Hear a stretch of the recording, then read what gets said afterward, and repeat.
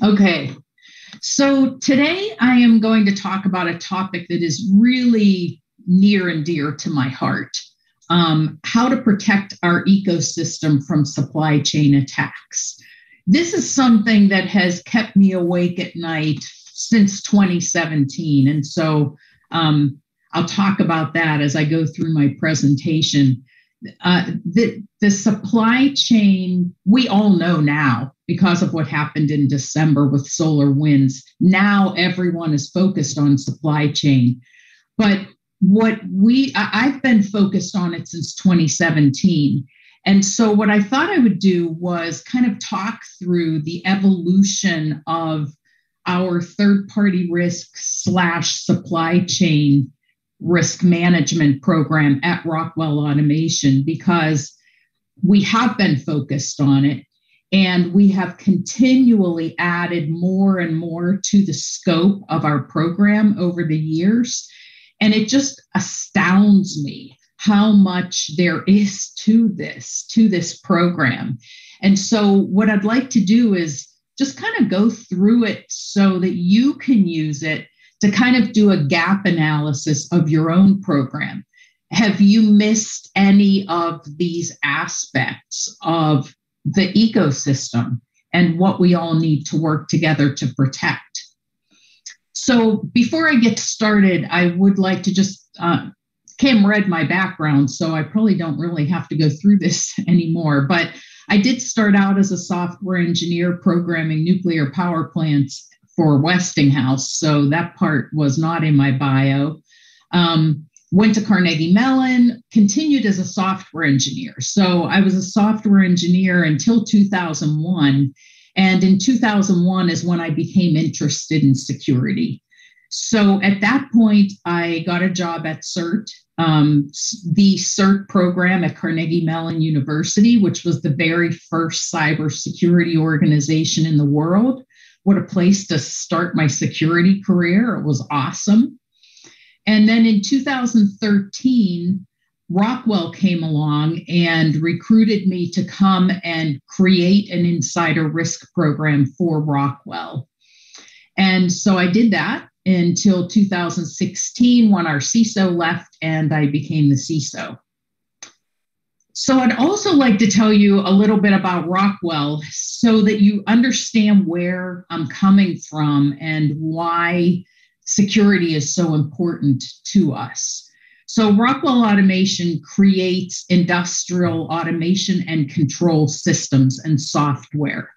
And so I'm going to talk about that a little more in a minute. We are, just so you know, the scope of the company. So we did 6.3 billion in sales last year, 23,000 employees, and we're in over 100 countries. And the reason that we take security so seriously at Rockwell is because of where our products are used. So if you just look at this, these are the critical infrastructure sectors that use Rockwell products. So chemical, if you think about a chemical plant, if our products could be compromised, then the attackers could use that to do whatever they wanted in the chemical plant. And you can imagine what would happen if you changed the recipe and the process of how chemicals are manufactured. Same for life sciences. They are creating drugs, pharma. If they could get in there and hack our products, which contain the recipes and the formulas and control the process for creating drugs, you can imagine what could happen. Roller coasters. When you're on a roller coaster and you're flying around and you're hurling towards the ground, that's our products that know when to put on the brakes and when to speed up. Same with wastewater, oil and gas, power. So that's why I took the job at Rockwell, because at that point, I was an insider threat expert.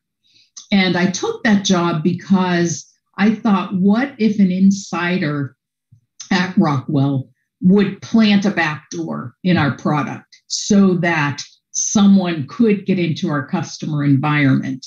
So that's why I took the job, because It was a really very important challenge that I felt like somebody needed to address. So what I'm going to talk about now is, so how did I become so interested in third-party risk and supply chain management? So it all started, before I even went to Rockwell. We had a third-party risk program.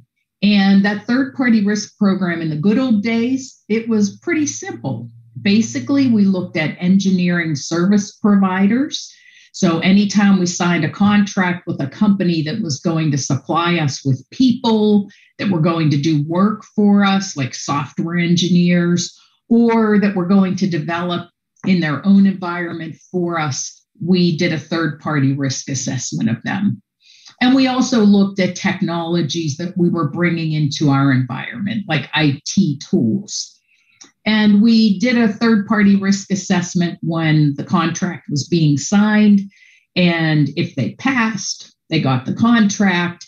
And then we would look at it again whenever it was time for contract renewal.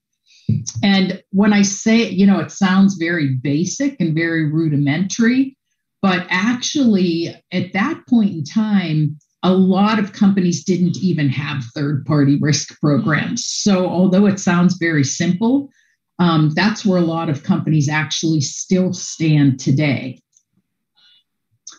Then the world changed. So in 2017, this is when I went to, my awareness and my fear of supply chain threats. This is when it all changed for me personally.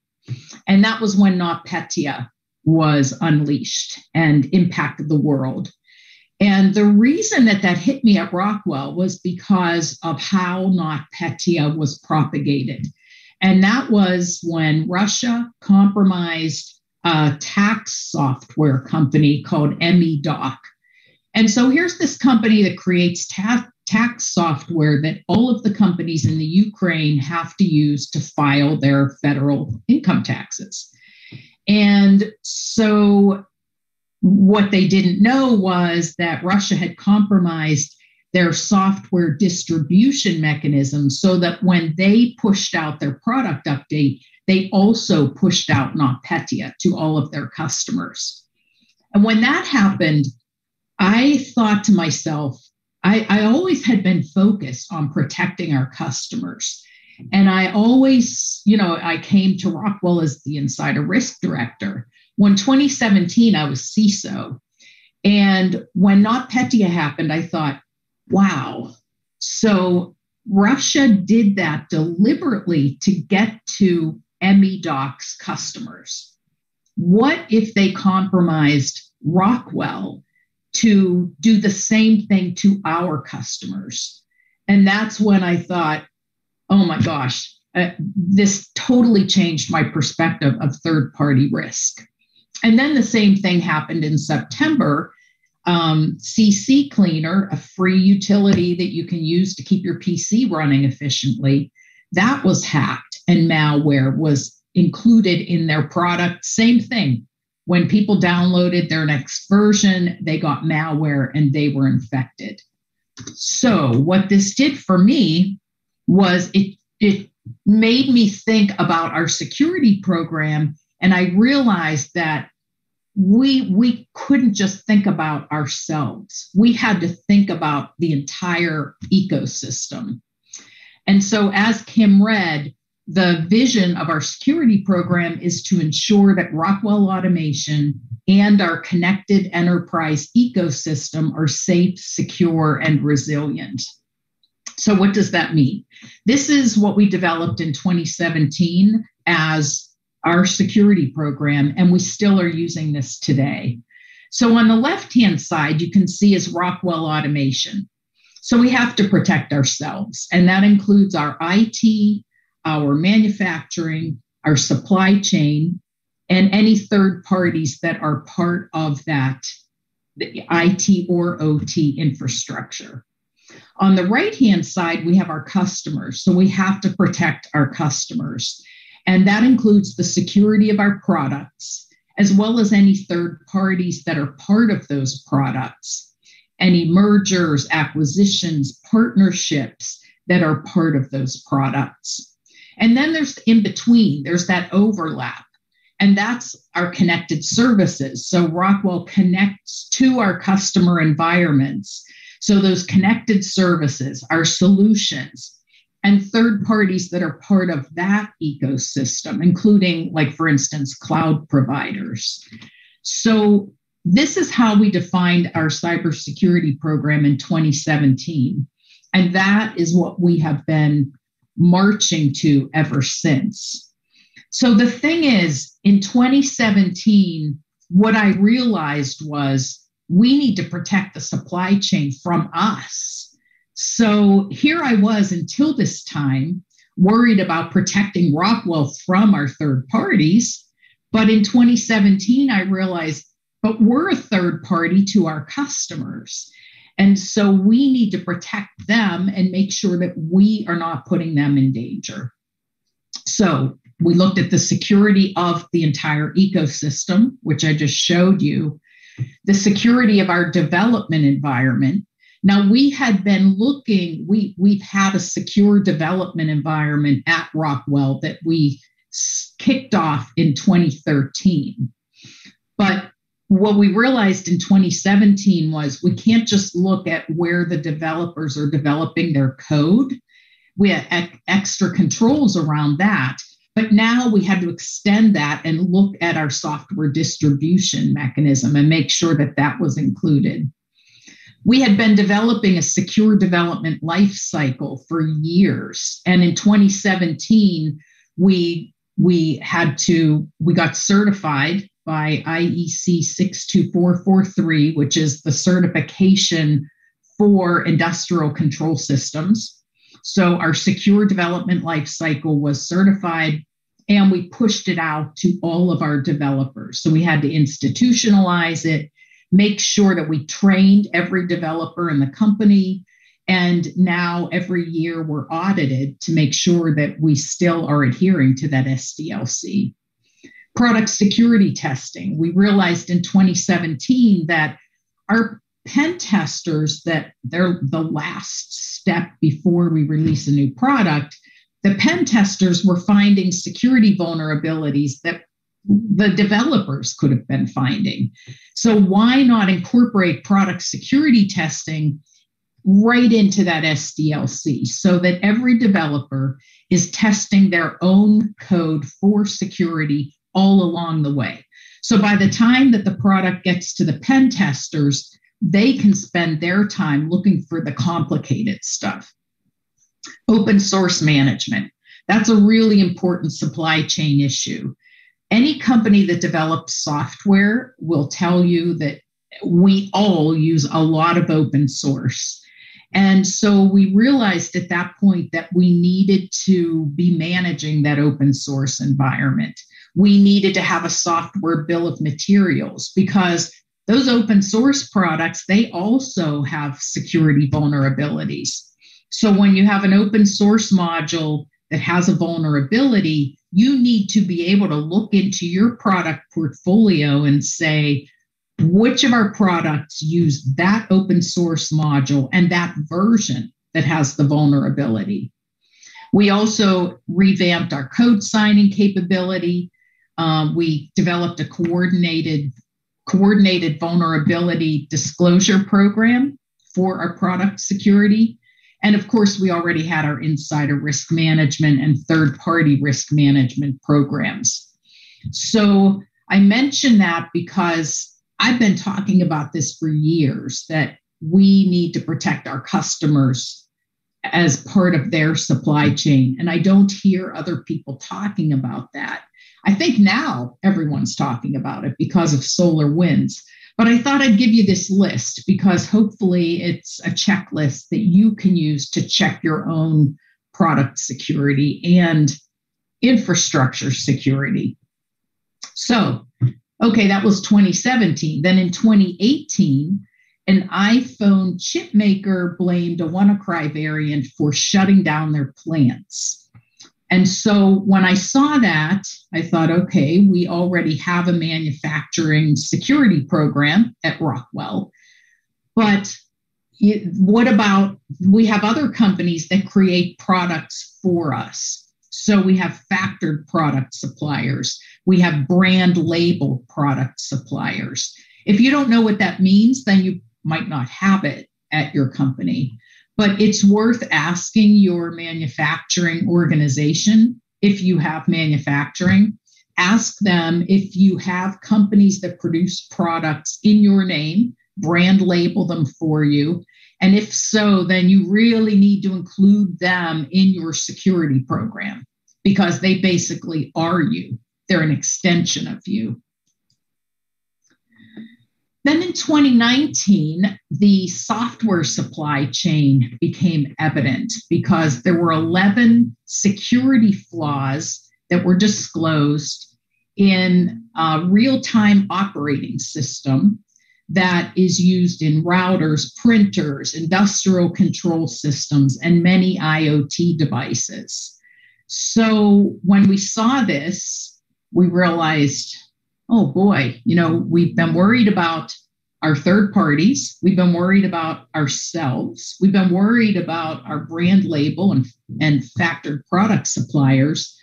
But what about those products, the software that we buy and we include in our own product?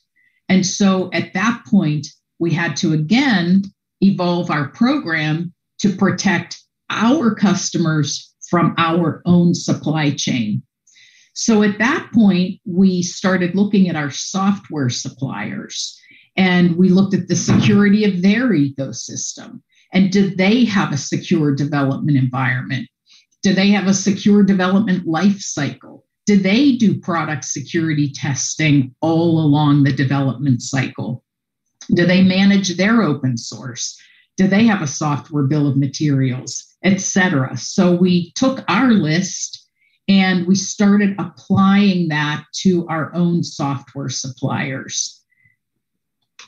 Okay, so that was 2019, one thing that happened. But then we also saw that we were seeing account compromises that were coming from vendors, customers, distributors, systems integrators, partners. So employees across Rockwell would forward an email that they received from someone they knew in one of those companies in our ecosystem saying, I sent you an email yesterday. It wasn't really me. My account was compromised. Don't click on the attachment. And that's when we started realizing again, oh boy, so that ecosystem is even bigger than we thought because now we have these other partners and customers. And if they have an account compromise, they put us at risk. And this was a big issue back in 2019. And so we thought, well, what can we do about that? I mean, account compromises can happen anywhere. Last year, that was a big deal. They seem to have kind of decreased now, but I'm knocking on wood while I say that.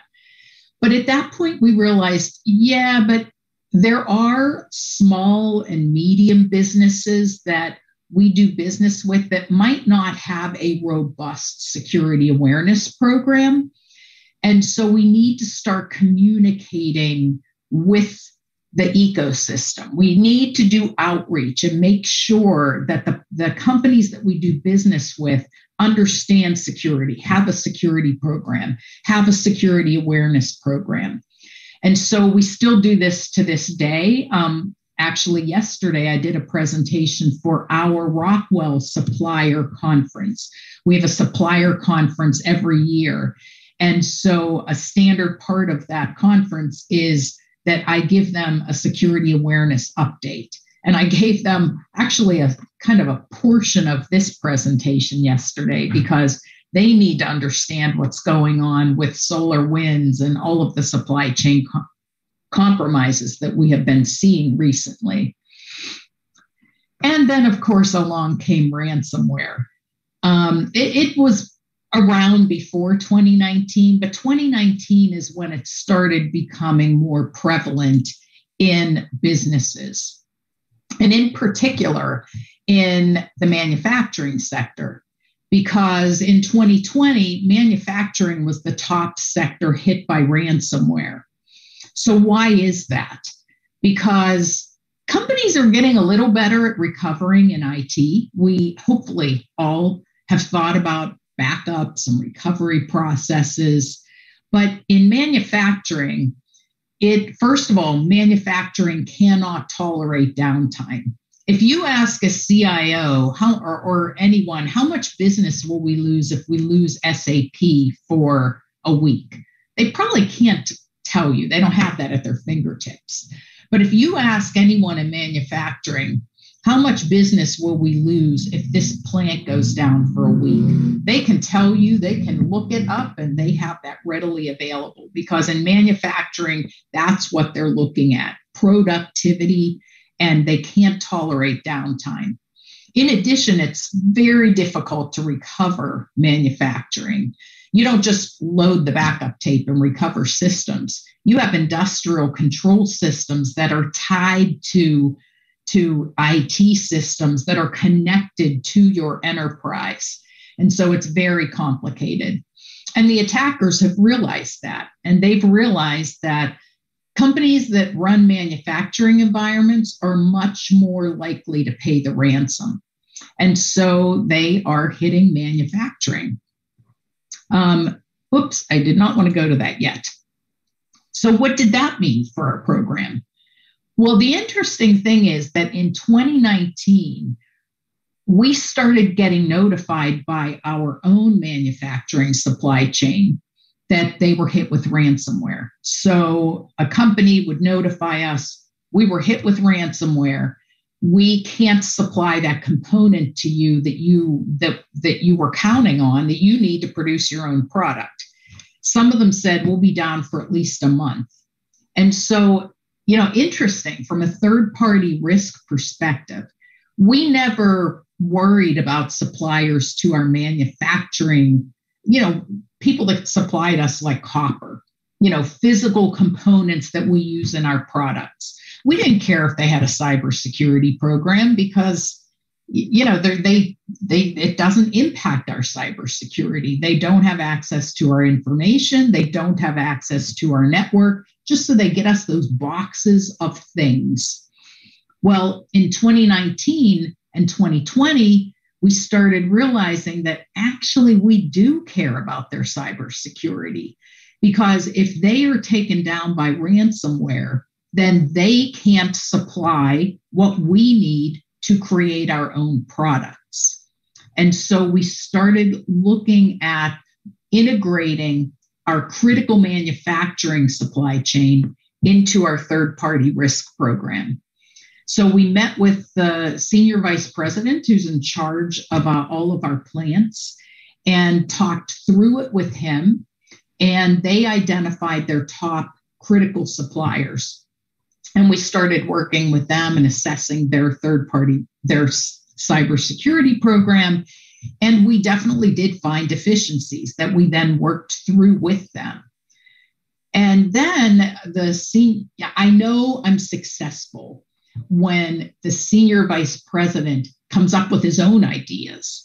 And he said, Don, I do worry about our suppliers, but I'm also thinking about our distribution centers, because if we can manufacture our products, but we use third-party distribution companies, if they get taken out and they can't distribute our products, then we just have warehouses filling up with products that we can't get to our customers. So again, we expanded the scope of our third-party risk program and started looking at those third-party distribution centers that we use. So that was a really interesting new angle. And I find it fascinating. Hopefully you're not bored, but I find it fascinating to just look at how that scope of third-party risk and supply chain risk just keeps growing and growing. And I did really feel like we were doing the right thing when in 2019, one of our customers, we saw it in the newspaper, in the media, that this customer had to bring down their operations, and everyone was speculating it was ransomware. Well, I happened to know someone there, and so I reached out. He's in charge of their OT manufacturing security. And I said, hey, I heard that you were hit with ransomware. And he said, no, actually, we weren't. But we have this critical supplier, and they weren't, but they have a critical supplier that was hit with ransomware. So that company brought down their operations. The ransomware brought it down. They couldn't supply to our supplier, and so they had to shut down their operations, and they can't supply us, so we had to shut down our operations. And this is a very huge company that we're talking about here. So that's when I realized, I think we're on to something here. So if your company runs manufacturing, please take note of this. Okay, so then 2020, 2021, the big one, right? I don't have to tell this audience about the SolarWinds hack.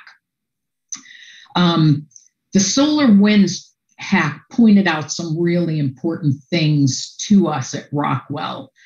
One, I hope that everyone is thinking about is the way that Russia was able to compromise the Orion product, and that was through the build environment, the build process. And so, as I told you, we've looked at our security of our company, and of course, we all know that no matter how hard we try, if you're up against Russia, there's a good chance they're going to figure out how to get in your network. But we also had extra controls around our development environment. But the way that they compromised the build process at SolarWinds is totally new and very concerning. So I've heard the CEO of SolarWinds talk about what they're doing. And he basically said, we're building two totally separate build environments. No one has access to both. So in order to compromise both environments, you would have to compromise multiple privileged user accounts. And they are going to do all their builds in parallel, and they have to come out and be exactly the same. So if one of them is compromised, not the other, they'll know. And he said this is very expensive and very complicated to build this kind of environment. So there has to be a better answer. We actually started a working group under the CyberSecurity Collaborative, and one of the senior managers on my team is leading this working group to bring companies together to try and figure out what are best practices that we can put into place to protect our build processes and build environments from this kind of attack. So that was one lesson learned from SolarWinds. I'm going to talk about another one soon. But next, let's talk about CodeCove or Code Cove. I've heard it pronounced both ways. But that supply chain compromise really scares me because, first of all, we haven't heard a lot about it. So I'm just wondering what is happening with that. What happened? Is it still ongoing? Was it Russia? Like, what's happening with that? But basically, CodeCove, in case you aren't aware, it's a company where you can upload your development artifacts and they test your code. So they find vulnerabilities in your code. This is used by some really large companies, including a company that develops tools for software development. And that's the thing that really scares me about this because,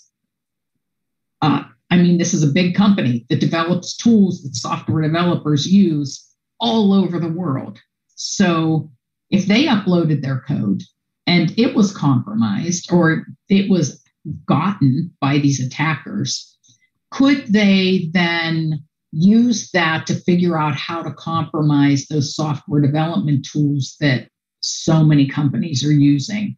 So that's a scary one. It just goes to show the sophistication of these attacks and the thought that's going in. Like, they're not going in trying to compromise CodeCov to get to their customers necessarily. They could be compromising CodeCov to get to their customers' customers. And that's what really scares me. And then we had Kaseya, of course. So SolarWinds messed up everyone's Christmas vacations last year. And then Kaseya messed up 4th of July. So thank you, attackers. Can't we at least get a break? 2021 has been such let's face it, there's never been a year like this in security, I don't think, between all the ransomware attacks and the supply chain attacks. We're not getting a whole lot of sleep these days. And so I really wish we could at least get a break for the holidays. So Kaseya develops a product which is used by managed service providers to manage their customers, and this 0-day vulnerability in their product was used to unleash ransomware against the MSSP's customers. So again, we have the product that is compromised is not used to compromise Kaseya's customers, but to compromise their customers. And so our supply chain attacks are not just going one hop now. They're going multiple hops, and that is extremely frightening. So the one thing that this has really pointed out for us at Rockwell is we need a third-party incident response team and a third-party incident response process, because these are really getting complicated. It used to be, a company would send us a letter or an email saying, hey, we were compromised, and some of your, an insurance provider would notify us that some of your employees' personal information was compromised in our hack. And so then we had to deal with that. We had to deal with that one company and the information that was compromised and the employees impacted. But now, like with SolarWinds, we sat back and said, so what do we do with this? What are the implications for our third parties?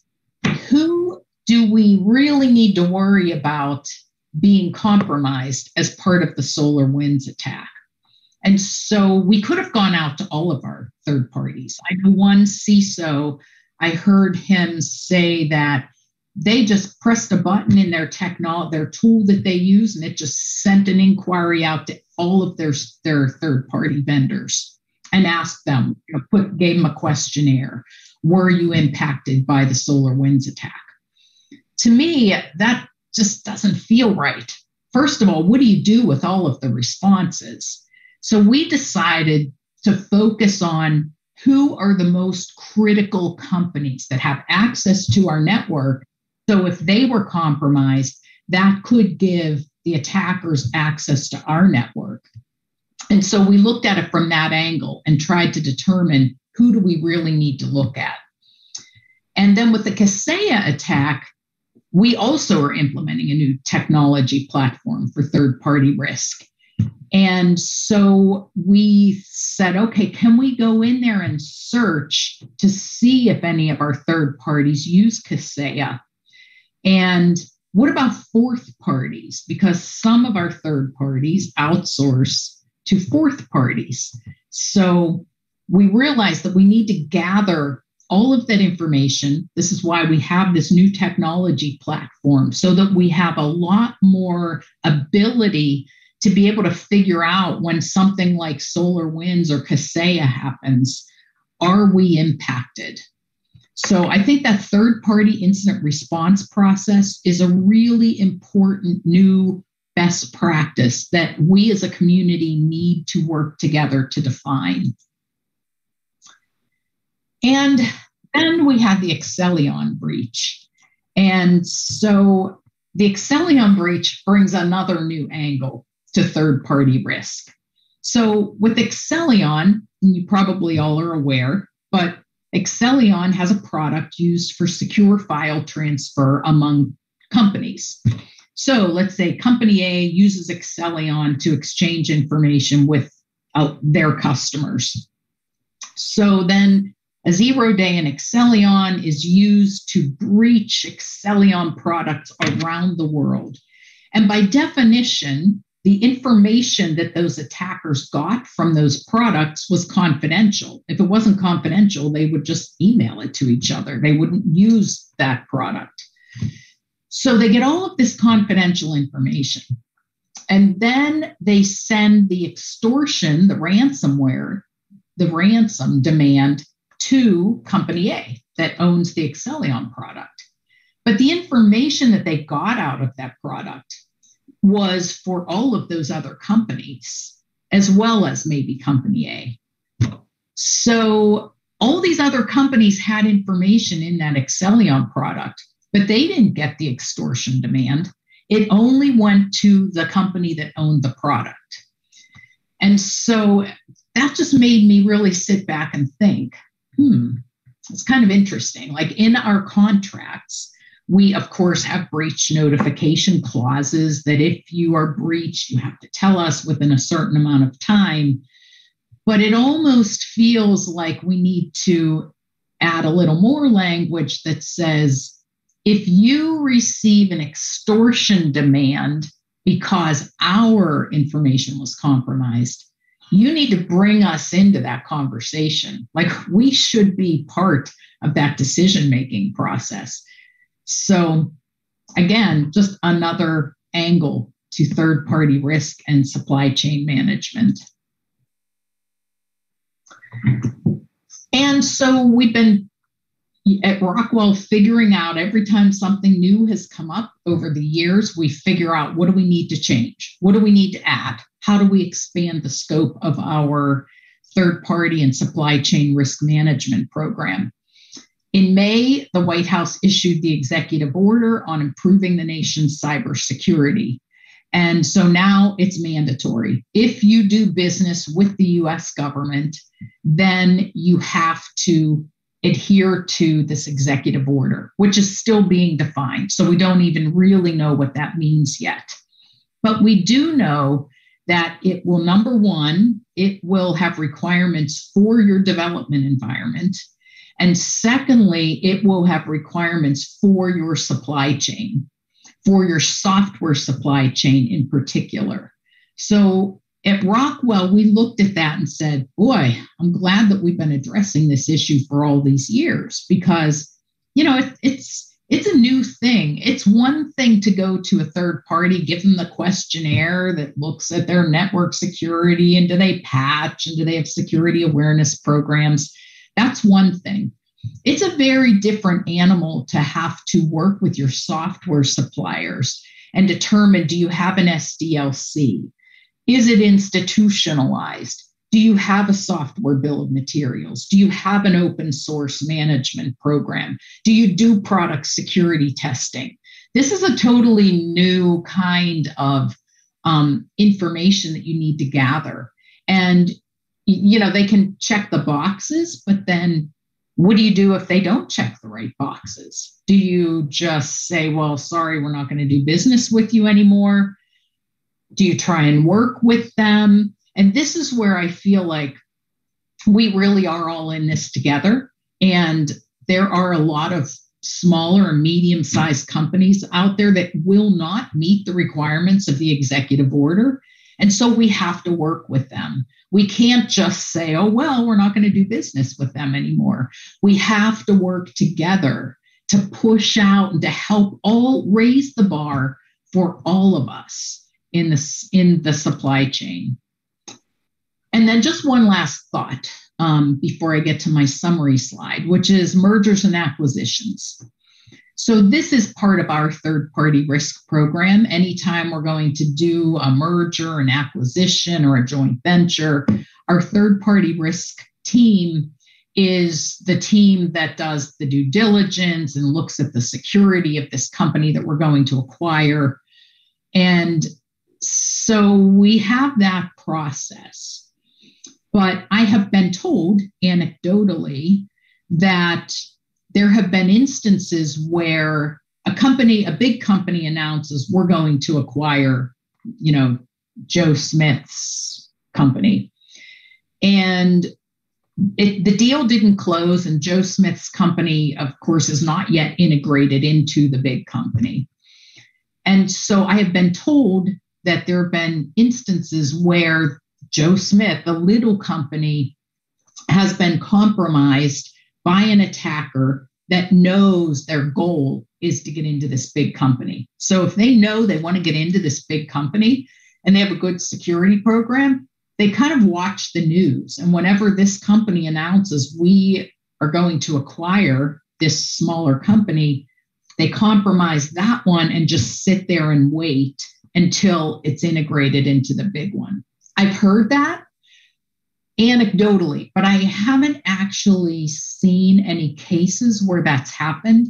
If anyone knows of any, I would love to actually see the evidence that this is happening. But that's a scary part of third-party risk management that I think we all have to think about and incorporate into our M&A processes, which is another area where I think the community needs to work together to come up with best practices for the M&A process. So, in summary, I think third-party and supply chain risk management is one of the biggest threats that we're facing these days. I don't think anybody would disagree. I think we have ransomware and we have supply chain attacks. Right now, those to me are the two top things that we need to be thinking about. And so I'm hoping that this presentation may have either provided you with kind of a benchmark that you can say, yep, we're good. We cover all of that stuff. Or it may have helped you to identify some gaps that you didn't think about. And so, again, I want to close with, we're all in this together. We need to work together and just protect the whole global ecosystem. And so with that, I will open it up for questions.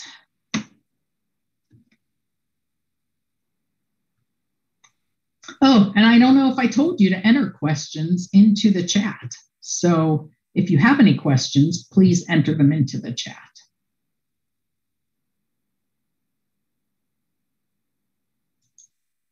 And I don't think I don't know if we have any. Kim, would I see it in? No, I'm coming. I had some technical difficulties. I'm coming. Oops, sorry about that. As Murphy's Law would have it, right when it went to me, I had technical difficulties. So sorry about that. We do have many questions. So thank you, Dawn. One of the questions I have is, what does Rockwell suggest for third-party access? What type of controls are promoted?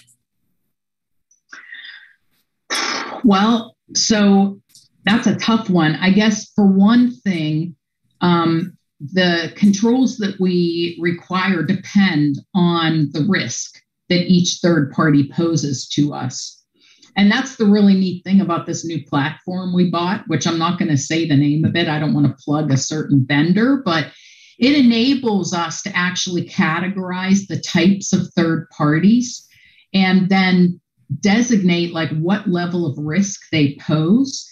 And that in turn then determines what level of assessment we need to do for that vendor. So if this is a vendor that has really critical confidential information of ours, we'll go as far as to do an on-site assessment of their security controls. But it just depends on the level of risk that they pose to us, what controls we require. But there is a minimum set. The minimum set is, I wish I had my other presentation from yesterday handy that I gave to our suppliers, but it was like security awareness, patching, network incident response, policies and governance. And there are two more, and I cannot think of what they are. But there are some foundational controls that we require, and then more if you pose more risk to us. Well, you guys are Rockwell Automation. I'm sure that there's It's not easy. Yeah, you probably have more controls than your average company. But the next question is very similar. It says, does Rockwell use an external third-party vetting vendor? And if so, what benefits were realized over internal? So are you using outside parties to vet your vendors? We don't use third parties to do the vetting, but we do use one of those security ratings companies to give us, I'm not going to say which one, but like BitSight Security Scorecard, that type of company.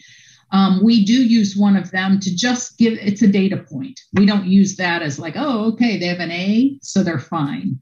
But we do use it as a data point. And specifically, if they have a poor score in that rating system, then we know that we need to dig in to at least into one area, if not more, whatever is uncovered by that rating company. But no, we do our own vetting. We have our own internal team. Coulter said, seems like most vulnerable companies or software supply chains are the largest ones with the largest IT environments, which are more likely to have gaps. Maybe it's a good time for smaller software companies.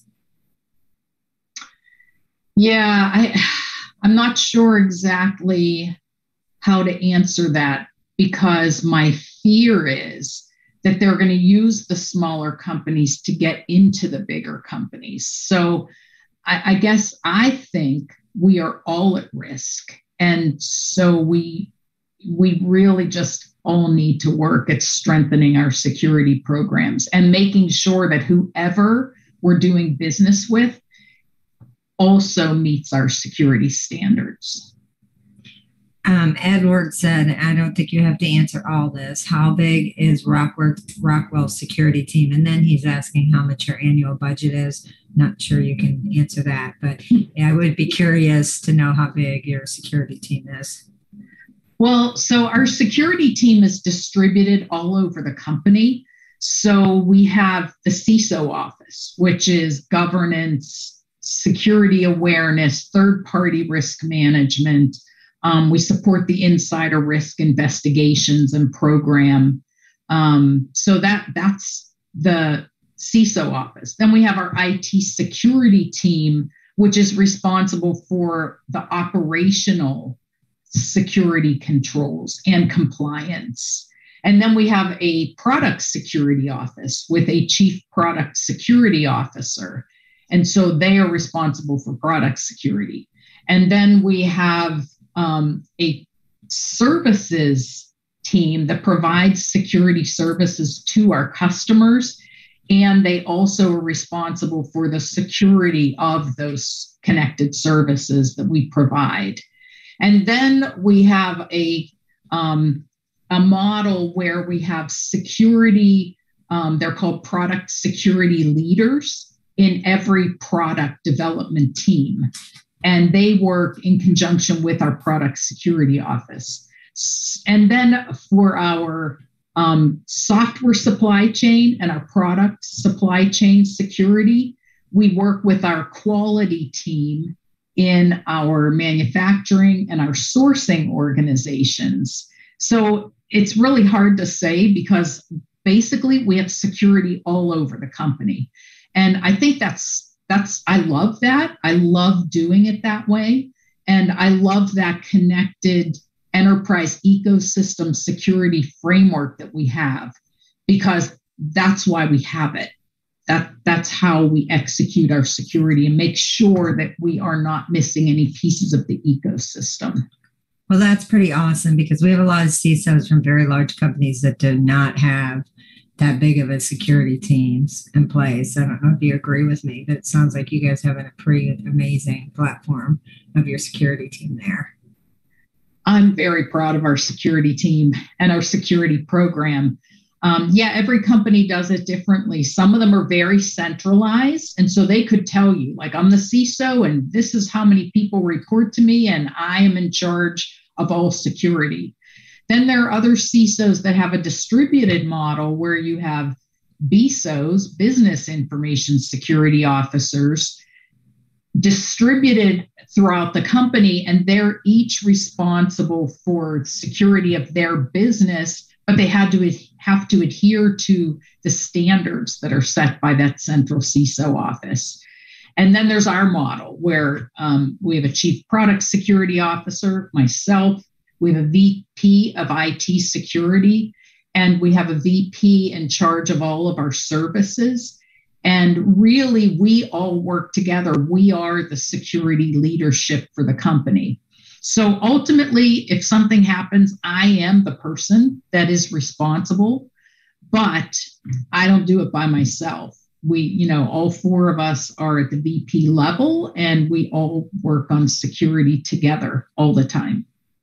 Well, I personally have a million more questions to ask you, but I better get back to, and I'd love to have you on my Security for All radio show sometime, because I think you're amazing. But let me go back to the audience, because they still have tons of questions for you.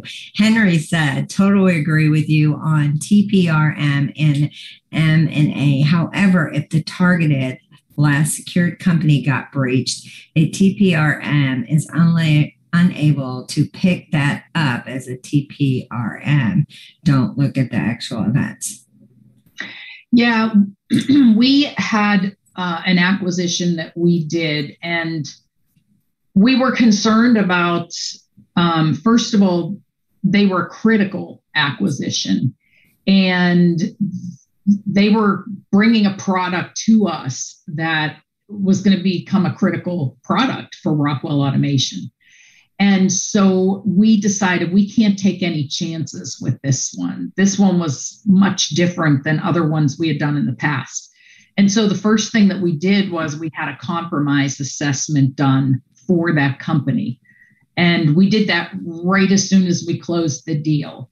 And that's what I did when I became CISO in 2016. I thought, somehow I need to know what I'm inheriting here. And so we had a compromise assessment done. And I felt really good after we did that I knew where we stood, and I knew that we didn't have any major, breaches. There was no APT in our network, at least not that they detected. So we did the same thing with this acquisition. So that's the kind of thing that I'm thinking about is, do you do a compromise assessment before you integrate the company into yours? Things like that, I think, is what we need to think about as a best practice. I have someone else that said great presentation. I've had many people that say great presentation. Understanding the fourth parties looks like a difficult job. How do you validate getting full data? BOMS. Well, that's part of the executive order, is those SBOMs. And I'm not sure how I feel about that exactly.